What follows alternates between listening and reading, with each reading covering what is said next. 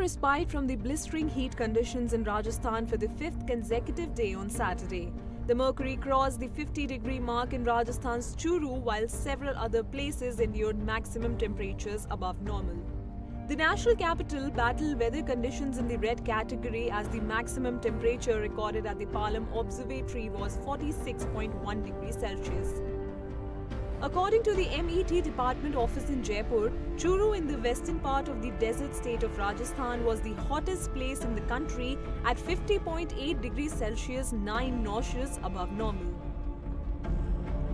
The entire state reeled under intense heatwave conditions, with Ganganagar, Bikaner, Jaisalmer and Kota recording their maximums at 49, 47.9, 47.2 and 46 degrees Celsius.